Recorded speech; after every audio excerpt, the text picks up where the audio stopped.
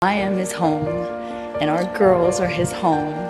And just like that 19-year-old boy, he races home. Whether it's from across the globe or a meeting across the street, he is hardwired to get home. If he came home from set not in his wardrobe, we would be very concerned.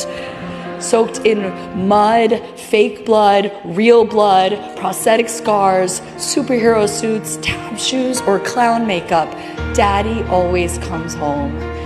And that man races back to his real life like nothing I have ever seen. Especially not by someone who's able to be so all in his work life. He's able to somehow be everything to everyone all at once.